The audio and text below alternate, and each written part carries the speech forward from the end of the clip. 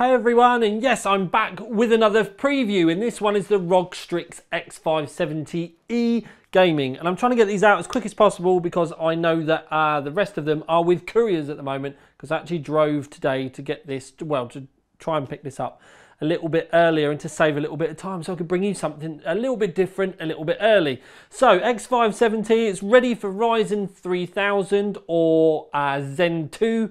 All of the 2s and the 3s does get kind of confusing. It gets even worse when we mention the fact that it's PCI Express 4. There's also USB 3.2 Gen 2, just to get all of the numbers all confuddled, and it's a bit crazy. Now, this is just a preview. There's certain things I can and I can't say to you about what's going on. I'm not allowed to show you the board with a CPU in it. I'm not allowed to talk to you about performance or anything like that. So literally going to be going around and talking to you and showing you the actual kind of physicality of the board and what's going on with the box, to kind of give you an early look before the madness on the 7th of July. So X570 chipset, you can see that the first sort of mention at the top for 3rd and 2nd gen Ryzen and Ryzen with Vega graphics, that's the APUs. You can see about the expansion slots, multi-GPU down at the bottom. And then if we go over here, this actually has 2.5 gig LAN on it, as you can see here, and Wi-Fi 802.11ax, which is Wi-Fi 6. You've got two M.2 heat sinks. You can also see about the flashback button on the back of the I.O. shield, and then all about addressable I.O. headers and all of that sort of, addressable Rgb headers and all of that sort of stuff, but they're calling them Gen 2. Wonder what that might mean. I wonder if, yeah, we'll talk about that. I know it's a pain, but in the box first, just to cover it, you get your Wi-Fi antenna. So you've got that. Then you've got your manual, your driver CD. This one doesn't appear to have the extra badge inside it, but you do get some stickers going on. You also do get your Welcome to the Republic things for purchasing the ROG Strix product, blah, blah, blah, blah, blah. Now, this is something I do with all of my videos, and it annoys some people, but cable mod money off voucher. The code on the other side of this can only be used once. If you do use it, please post underneath or tweet me, send me an Instagram or something so I know what you bought, because there you have it. There is the code. Love to see what you do with it. Anyway, so opening the box itself. Oh, there's a door hanger. So you've got accessible area. Yeah, I'm not going to read it to you. So you've got the two sides to that. You get your screws for your M.2. I do keep seeing it popping up in the comments. People wonder why the motherboard screws are not in the box for attaching it to your case. The screws for the motherboard come with the case itself, not with the motherboard. So you get a thermal probe here. We'll find out where the header for that is in a minute. And then what you do get is 4 normal SATA cables. And the reason why I say normal is because they're not braided or anything. And you get 2 straight ones, you get 2 90-degree ones. And then you get a couple of RGB extensions. One of them is for addressable, so the 3-pin one.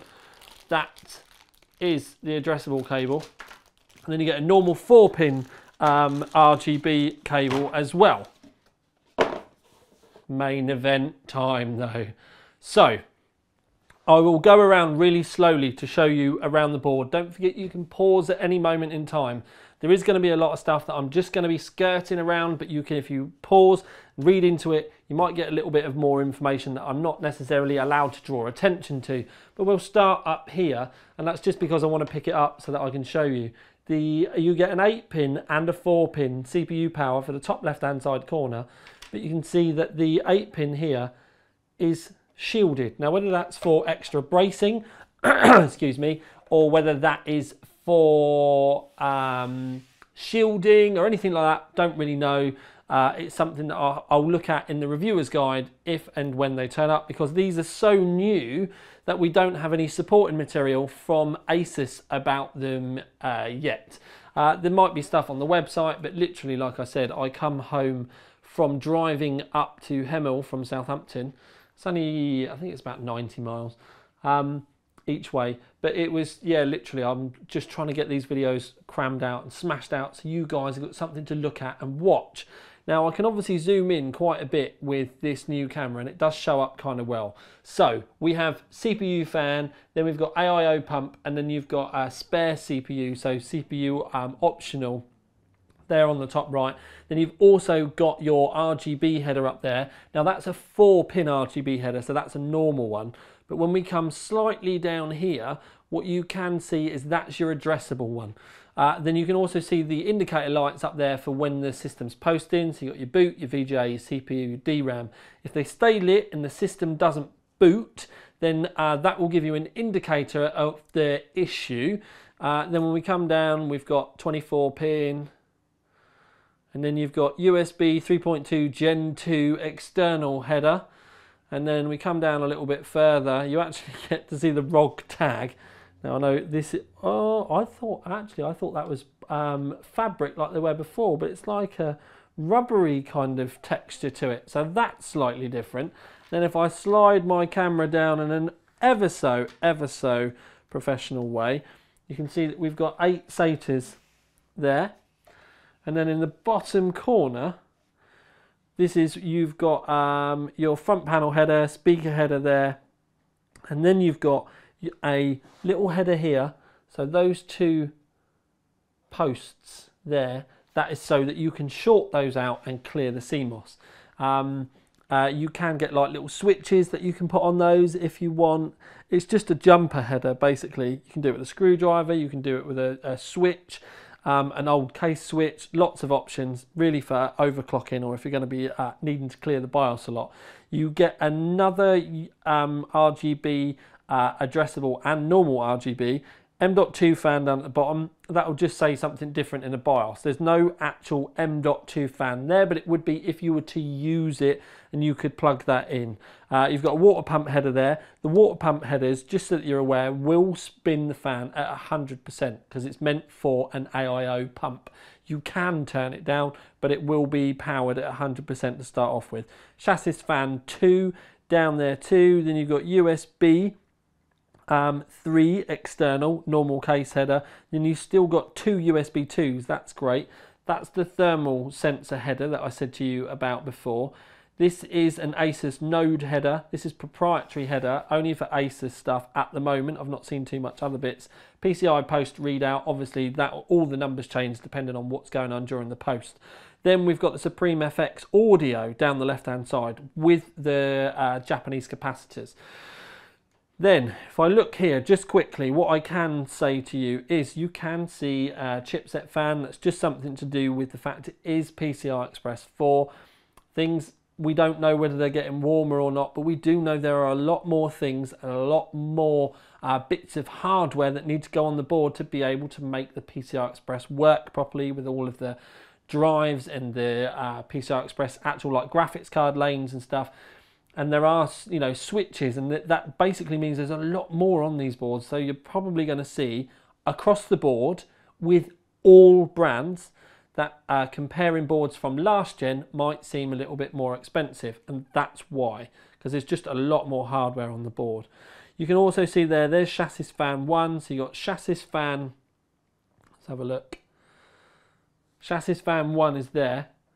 Chassis fan 2 is down here. Then you've also got a water pump header, and you've got an M.2 fan header if you did want to put a fan on the M.2. That might be handy for the PCI Express 4 ones. We don't really know that yet.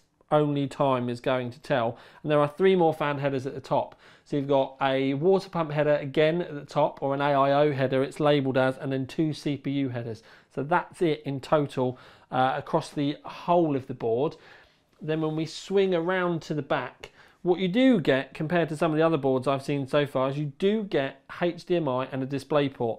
Now the HDMI and DisplayPort is only going to work if you have a CPU with graphics built into it. So the new Ryzen 3000 ones, like the 3950X and 3900X, they don't have graphics built in. So these will not work. You would need an APU for these to work. So just kind of keep that in mind. It has caused some confusion with some people in the past. You've got the BIOS flashback header here. Tiny little switch on it though. We're used to these being much bigger, but it is there. Then you've got your USB, your 2.5 gigabit LAN. You've got your Type-C USB here. It does come with Wi-Fi 6 enabled Wi-Fi as well. And something that I have been saying is there are Wi-Fi 6 routers out there now, which I'm literally very crudely going to put in the shot just so that you can see, because they are here. I've just not had a chance to do a complete review yet. But now we've got motherboards with Wi-Fi 6 on as well. It's going to make my life a little bit easier. Then when we have a look just below, you can see that you've got your audio connectors there. And really now it's time for me to do some funky monkey stuff with magic cables. Okay, now I do not have this powered up with a proper power supply. It's actually by USB, and you can see that there's no CPU in the socket. That's just to clarify for NDA so that I don't get into trouble. Up on the far left hand corner, you can see that the I/O, you've got the LEDs are actually at the top of that plastic panel, and then because they kind of project down through the acrylic, but you do get the ROG eye and quite a funky Strix logo there. Obviously you can turn these all off if you want. There is also a bit more argy-bargy down here. 2-slot graphics card is going to cover the bulk of it up. It's a shame it wasn't a little bit lower, or maybe just kind of pointing out in the dark that it wasn't down here or something, so that it was in a position where you would see a lot of it, because like I said, you're really not going to see very much of it when a graphics card is actually going to be in there. Now this is just in a demo mode, it's just cycling round. You'll be able to use this with the new Aura software, so if you wanted to turn it off, or you wanted to set it to white, red, something static, set up your own interchanging colours, then you can do all that with the software. It is one thing I would say, it would be nice if we could fix the colours or turn the colours off in the BIOS now, rather than having to use actual software all the time. I think it'd be quite a clean way of us being able to do it without a little bit of bloatware on the OS. They don't normally listen to me with stuff like this though. So that is it for this one. I might get another one live tonight. I'm doing as much as I possibly can do. Please, you can click through to the OC3D website. If you haven't subscribed and you would like to, hit the bell as well, because then you'll get updates with my latest videos. If you're a regular and you haven't hit the bell, that's probably why you're not seeing all of my videos. But for now at least, this is the tiniest one with another preview for you. The main reviews will be live on the 7th of July.